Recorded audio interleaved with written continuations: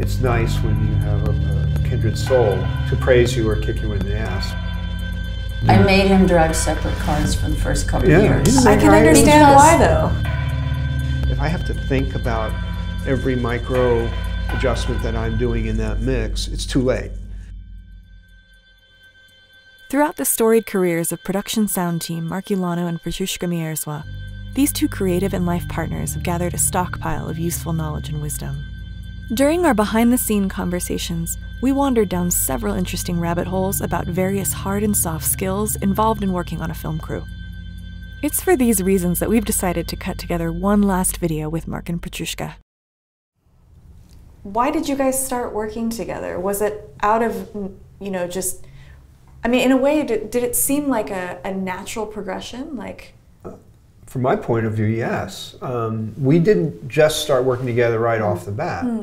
Patrushka has a degree in fashion from FITM, and she was in transition in those early days to something that she would hope would be more satisfying for her than she loved that world, but the actuality of it on set, you know, at that entry-level place was pretty stark. Crazy hours, you know, not much pay. People wanted you, well, I shouldn't speak for her too much, but she made a change and started looking into camera and sound and started taking classes and working with some other people, and then we did an AFI project together. She did utility. It was a high-end AFI project, 35mm with, you know, a lot of serious professionals involved. And we found that we had there was a common philosophy about work ethic and she was never afraid of working her ass off, and I wasn't afraid of working hard either, and we liked that about each other. She's strong person, strong personality, true, straight and true. You know, you might not always like what you hear, but you're always going to hear the truth. And as you get older, you'll find that that's too rare. I just, you know, was really fortunate, and maybe she feels the same way. You have to ask her, but we are a good team. It's awesome to have you guys here as a partnership, as a duo. I was really excited to get you both in here. I think it's, you know, also in my career, I'm constantly floating between the three positions of sound mixer, boom op, and sound utility. So I've got to really understand the importance of all three positions. So as excited as I was to talk to you both individually, I think I'm more excited to talk to you as a team. Well, you get the whole picture if you do. That's true. I have really benefited personally, privately, professionally, in every way by this incredible partnership that I've been so fortunate to be part of. And I hope Patrushka feels the same way. I have a sense that she does, but I never speak for her without first, you know, getting careful that I don't, because I live You've learned after 40 years, you know. She is her person. She is not in any way, and no one should ever make the mistake that she is somehow some kind of subordinate or appendage or any of that. She cut her own. People do make that mistake. They do. And I pretty much set them straight. You do. Our first few years of working together, we never let on that we were also together as a couple. She would come to work separately from me. I made him drive separate cars for the first couple of years. I can understand why, though.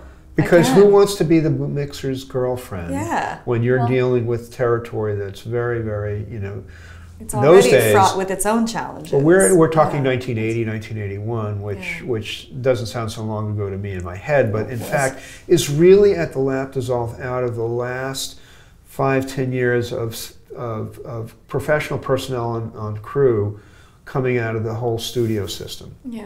So you have this, you know, it's the transition out of the closed shop, father to son kind of environment where things were of a certain way. Now, there's some very wonderful things that came from that part, but it also closed it off in some ways as well. You know, and she could handle herself under load with anybody. You know, I don't doubt that. And so, but it was good to know. And I wouldn't have known unless I set up the parameters that I have to either make it or not on my own so that I know if I could do this, because right. I didn't come from a sound background. Yeah. No. And I didn't come from a film background. Yeah. But she's an artist. Yeah. And that's a common thread between us. You know, we're both artists in different realms, and we have we have passions and disciplines in different realms. She's writing right now. I'm producing another documentary, and that's our history. Is storytelling with sound for film has been our highest profile, journey in our professional careers. But it's in parallel to other commitments and other passions. You know, photography, music. Yeah. Wardrobe, writing. We both write, so I don't know. It's nice when you have a kindred soul to praise you or kick you in the ass. Absolutely. Because you need both. Yes. And vice versa. And also just somebody who understands the amount of mental energy and emotion and commitment it takes to something like that. For me, that's been a huge part of why I've been able to flourish so quickly in this industry, is because I have a very supportive partnership and somebody who very much understands that the hours are long, and they don't end when you leave the set. Yeah. And that's a reality. It's not the best aspect of what we love to do, but we overcompensate in a lot of other ways, I guess. And that's a conversation that I hope still, grows to a more healthy place. Even as there's a lot of dissonance right now in the universe and the cultures, not just our culture, but across the globe, which we've witnessed because we've been traveling through Asia and Europe, not almost constantly for the last 2 years. Yeah. And this kind of ability to collaborate. Yeah. This is a fundamental in moving forward in your chosen, profession. You need the ability to set your ego at the door or channel it towards solutions and to the project, not to your own sense of territory or conceit. I agree. Yeah. And that's a hard thing for a lot of people, especially if, people are insecure. Yeah. And everyone is. Don't let them tell you differently. I think every single person struggles with that. But the problem, the thing is, fear and anger are very obstructive to clear thinking. They stop your ability to overcome what needs to be dealt with in life. And so having a kindred soul is often a good help to getting over yourself. That's our hardest thing, is getting out of the way of our own crap, each of us. So. It's something that's very important in film. Very important. Fear and insecurity are internal thought processes, and you can't afford them on a set because you need to concentrate on the work. So and it gets in the way of fun. It does. It absolutely does. It does that too. Yeah. I relate very much. If you're thinking inwardly, you're not thinking about the project. Of course. So if there are ever moments when I feel insecure on a set, I just think about what does the work need, and I concentrate on the work, and it all falls into place. Yeah. But that is why I really wanted to speak with both of you, because you teach, because you have an eloquent way of teaching, because it's hard when you have somebody who's very knowledgeable on the technology and the methods, and you could be the most knowledgeable person ever, but if you can't convey it to someone else, how are they gonna know?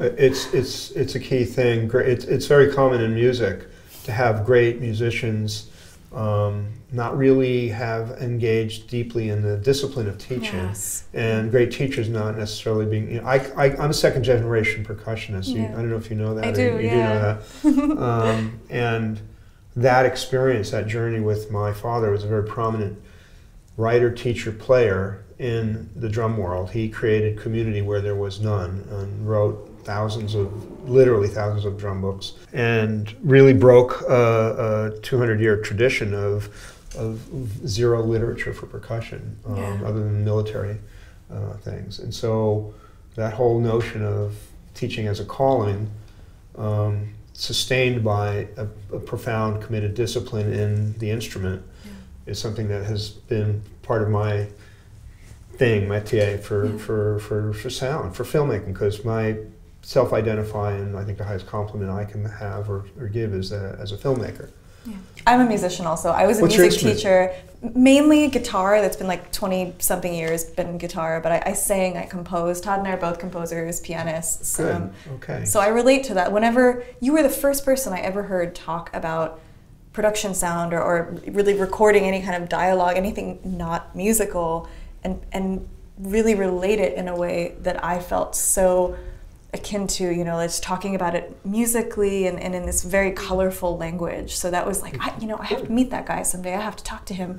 Check that list. Yeah. The checklist. It is profoundly similar and in terms of spirit maybe identical to the discipline required for pursuing music as a lifetime, you know, vocation.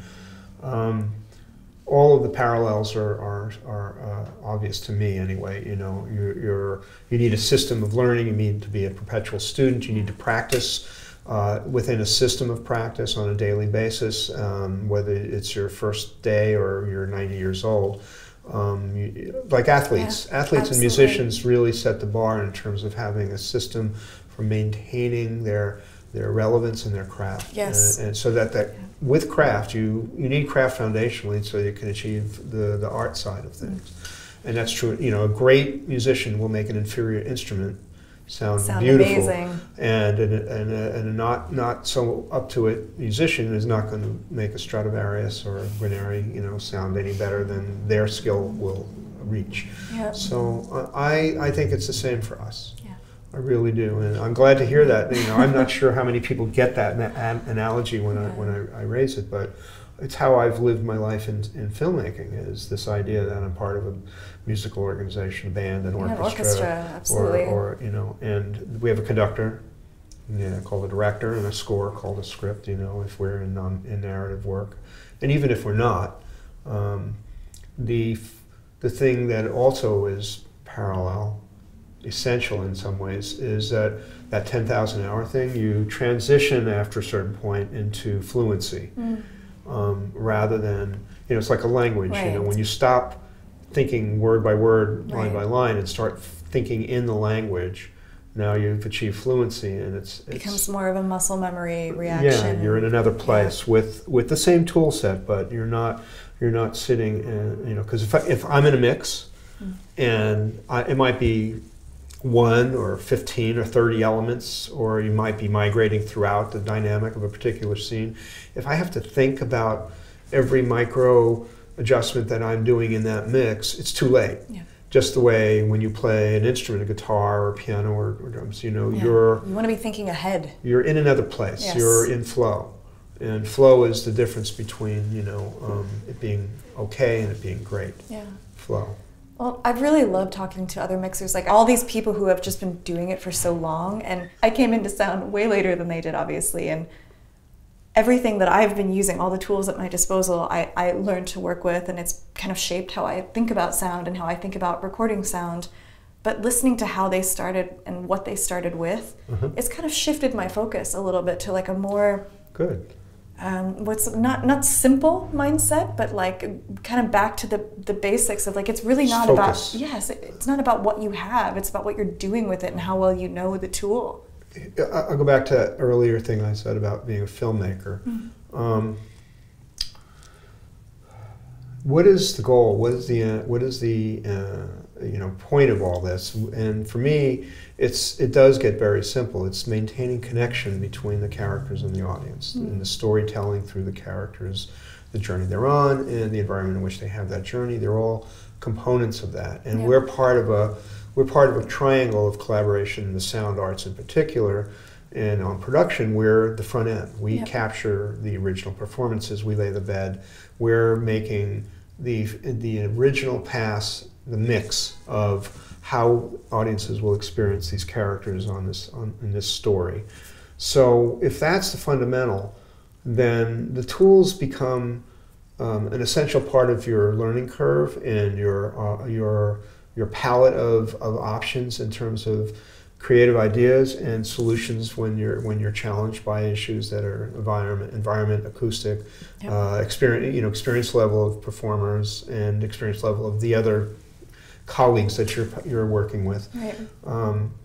But if you have that as your higher sensibility, you don't have to become an ideologue about the tools. Right. A lot of us become seduced by the technique and tools. This happens in music all the time. Absolutely. You know, I've seen more drummers be in a debate over match grip versus conventional grip, and it makes me want to, you know, because I say you need them both. Yeah. These each are fundamental tools that are applicable in specific situations. And to have an ideology of one tool versus another tool is self-defeating. It goes against enlightened self-interest. I agree. What is it about simplicity in this art form that can be our friend and not our enemy? It's about that issue of maintaining connection with the character for the audience. It isn't necessary to over approach something, to use way more than you need to. It's a technique that's important. It's not something to say you don't do, because that's a negative ideology. But if I want, part of what I need to do is make a free space for actors.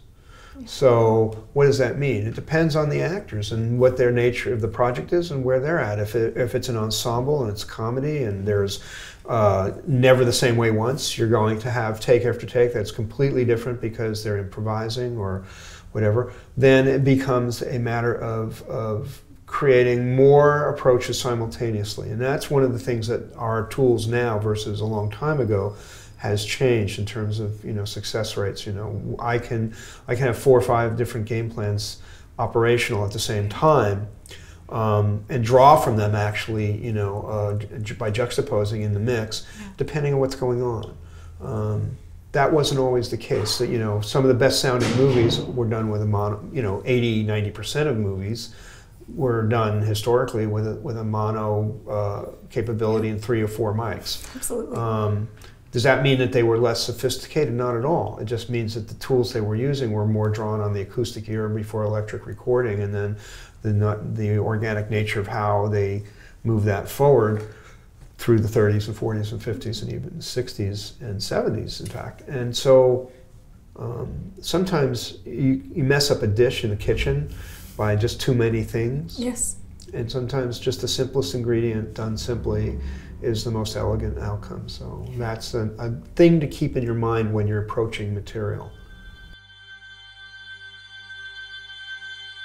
Apology is an important thing. It's a very significant thing, but if it's applied for something that is not something that is your responsibility, you're now taking on the burden of having, you know, it works against you in terms of the larger the standing you have in the you have all of the same credibility and purpose and credential to be in the full throw of what you're there to do. Of course. You're not there to decide, you know, you're not there to shrink away and yeah, absolutely. Yeah, you know, I agree. that doesn't It's mean it not has a to be a favor. fight. You Yes. know, it's you know, when you, again, with musicians, you know, are we playing together or are we not? If I'm afraid of you because you're powerful and have a, you know, and right, that's going to affect the sound. You're a rock star and I'm just some, you know, forget it. Absolutely. You're done. You're cooked. Yep. You're done before you start. You know, so you need to have, okay, this guy is $500,000 a day just to show up. He's the reason the movie got greenlit, and you know, it's, we're on a $300 million budget, so it's $3,000. But that's him playing his role in the whole picture. You go through the door. We're still doing this shot and then this shot, and we're in this process that is beyond all of that. You can't. You're there as an equal in that process. Yeah. At that point. Is that true in some larger frame? I don't know. I don't care. Right. I don't care. I'm there to contribute. I'm there to make this the best I can because I love doing this. Absolutely. And I'm with others that do. And that currency, that identity that you wear on your sleeve gets through. Thank you so much for watching and for supporting us. Leave a comment below if you have any questions, and be sure to like and subscribe as we release new videos very often. This is your host, Kim Kylland, signing off.